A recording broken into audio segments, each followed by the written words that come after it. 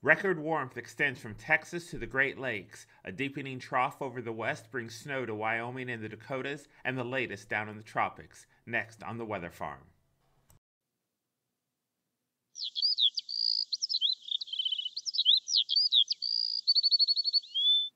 Welcome to the Weather Farm. These are your weather headlines for the coming week. Unseasonable warmth across the Central Plains into the eastern half of the United States, snow for the Rockies and into the Dakotas, and what's going on in the tropics. We'll take a look here, all coming up. So let's take a look at our drought monitor that was issued last week. We do see areas of exceptional and extreme drought across parts of Ohio into West Virginia, but across parts of Texas into Oklahoma and far southeastern Kansas, as well as Wyoming and into the far parts of western North Dakota.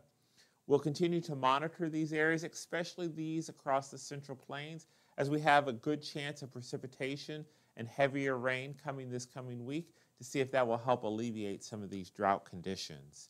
If we take a look at the hazards for the United States at this hour on our Sunday night, we see that for Monday, we have red flag warnings across most of Kansas into Oklahoma, Texas, and Colorado. This combined with the relatively low relative humidities of 15 to 25% and gusty winds means that it will be an enhanced risk for any wildfires or burning, so please limit your burning in those areas on Monday. In advance of a system that's expected to move onshore on Wednesday, we see winter weather advisories across parts of Utah and Colorado, whereas winter storm watches have been hoisted for the Bighorn Mountains in Wyoming, as well as areas near Yellowstone and then near the Black Hills in South Dakota. On our Sunday night, we did see freeze warnings in effect from Pennsylvania into Maryland and Delaware, and we did see down along the Gulf Coast, we did see dense fog advisories for many of the parishes of southern Louisiana. So let's take a look at the severe storm outlook in advance of this next storm. So for our Tuesday into Wednesday, they've highlighted an area from Texas through Oklahoma, through the Central Plains, all the way up to the Canadian border as being under a slight risk for severe weather. Again, this is Tuesday into Wednesday morning. They've taken it one level higher for cities like Wichita, into Omaha, Nebraska, into the Twin Cities. You are under a marginal risk for severe weather. So again, stay tuned. If we do need to go live, we will for severe storm tracking. We would expect that this area of severe weather would move east on Thursday. So areas like Missouri, Arkansas, Louisiana, eastern Texas, into Mississippi, be on the lookout for your Thursday, your Halloween severe weather, especially as we get close to those trick-or-treat times Thursday night.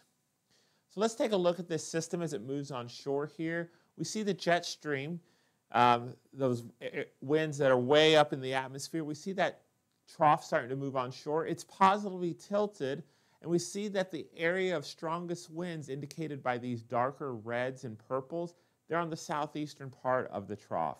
This is a sign that the system isn't going to strengthen any further. It has reached its maximum strength, and actually what we're going to see ahead of the trough and the low pressure is a lot of wind out ahead of it. So that's going to give us the gusty winds. It's going to give us the potential for the severe weather as this low pressure moves out of Colorado into the northern plains. This is starting Monday morning. We start to see that that system comes on shore. We see an area of low pressure develop here in Colorado. The moisture catches up with that low pressure, and it spreads snow across most of Wyoming for your Tuesday into Tuesday night. That precipitation starts out as rain across the Dakotas and changes to snow as that low moves from the Dakotas into Minnesota. And then along that cold front, we do have that line of severe weather for your Halloween morning. As it moves down into the southeast, that's the area we're going to watch for severe weather for those trick-or-treat times. But then by Friday, most of the United States is under calm weather for the upcoming weekend. In terms of precipitation, we're going to see the greatest amount of snowfall. Again, this is through Tuesday night, and we're going to see that most in the mountains of Wyoming, where 12 to 15 inches of snow could fall, as well as the mountains of Colorado and the Rockies. Again, this is where the heaviest snowfall will fall through Tuesday night. Then we look through Wednesday morning at 7 o'clock. We see areas of snow moving through the Dakotas into North Dakota. Devil's Lake, you could see a couple inches of snow. The Black Hills, you could see 4 to 8 inches of snow by Wednesday morning, and then moving into Ontario. And if we zoom in here, again, we get a better idea. Here, Rapid City, 2 inches of snow. The Black Hills, 4 to 6 inches. Places just east of the Bighorn Mountains could see in those lower elevations 1 to 4 inches. Obviously, in the higher elevations, you're going to see 12 inches of snow. And we're going to see that precipitation move into North Dakota. As far as rainfall, we're going to see, depending on where the storms set up and where we see those downpours, that's where we're going to see those heaviest amounts of precipitation. But generally 1 to 2 inches could be expected.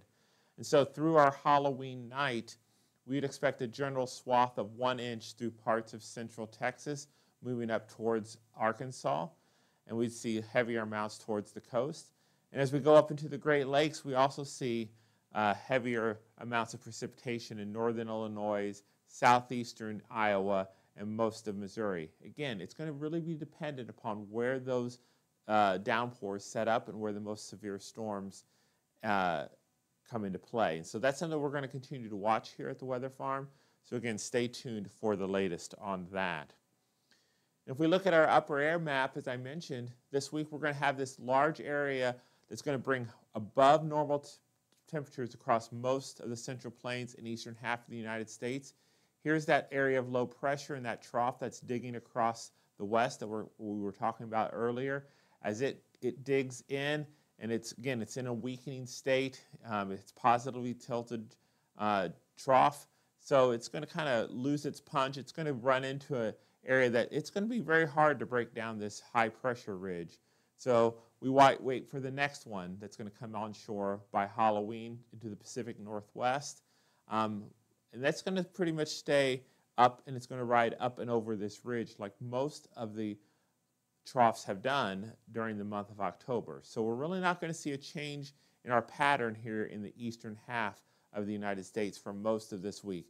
Yes, it will cool down as that rain comes through on Thursday, but we watch another trough start to dig, and this one goes down to almost to the Baja of California. So this is going to be one we're going to start watching for next weekend.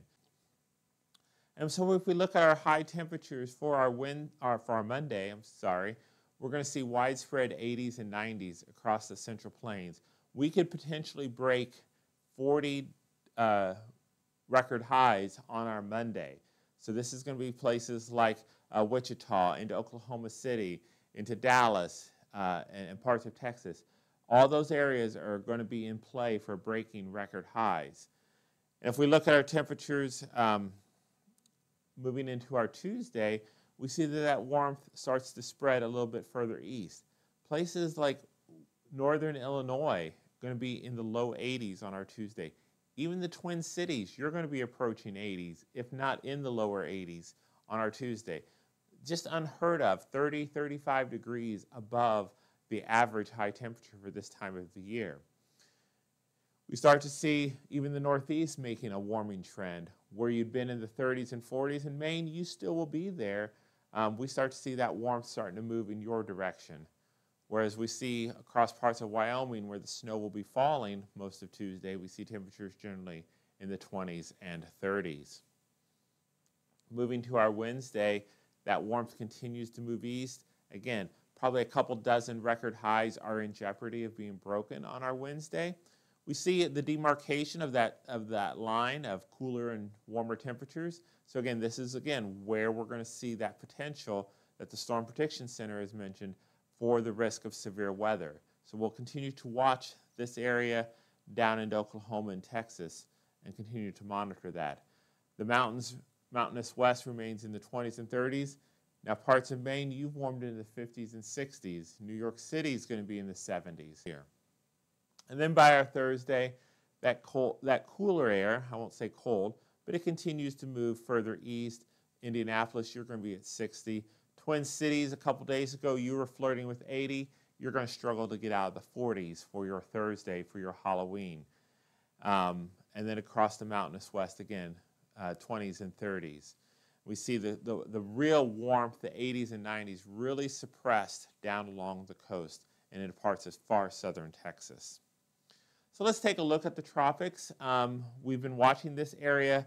Models have been hinting for about a week now of something developing here. And now the National Hurricane Center has gone ahead and jumped on that and said that there's a 40% chance of something developing in the next 7 days. We do have exceptionally warm sea surface temperatures here, generally around 30 degrees Celsius. So that's going to be a favorable environment, very low wind shear. And so as that complex of thunderstorms starts to move out off of the coast into the open waters and interact with these warmer temperatures, we're just going to continue to watch that. But we could have our next named storm down in the Western Caribbean by this time next week. If we take a look at our temperatures outlook for the next 8 to 14 days, after we get through this little cool down midweek, looking at the period from November 4th through November 10th, most of the country is expected to have above normal temperatures to start the first 10 days of November. It's going to be pretty much like what we saw for most of October, where most of the United States was above normal. This is expected to continue into our November.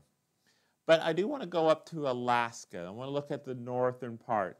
And this is a map that's going to show us the snow depth. So as you see here, you're going to see the snows here in Colorado and Wyoming that we are going to get over this upcoming weekend and week. We're going to see them fill in, and then they're going to go away as the temperatures warm up. So this is the snow depth, how much snow is actually on the ground. But look up here. As we get toward the middle of November, after the 10th, we start to see a big expansion of the snow depth across the far northern territories of Canada. So into the Yukon, Northwest Territories, Nunavut. We start to see that snowpack really developing. And if you click on the video up above, I talked about this in one of my earlier videos about how the snowpack building across parts of Alaska and the northern prairies and provinces of Canada, how that was going to have an impact on our weather here in the lower 48. So this is definitely a good sign that we're seeing this. We're starting to even see it fill in into far northern parts of Alberta and Manitoba.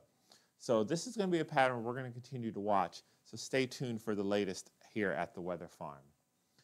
Well, we've hoped you've enjoyed this look at the upcoming week here at the Weather Farm. Check back with us weekly. We'd love to hear your comments about what we could do to improve and make the weather more useful for you. Have a great day.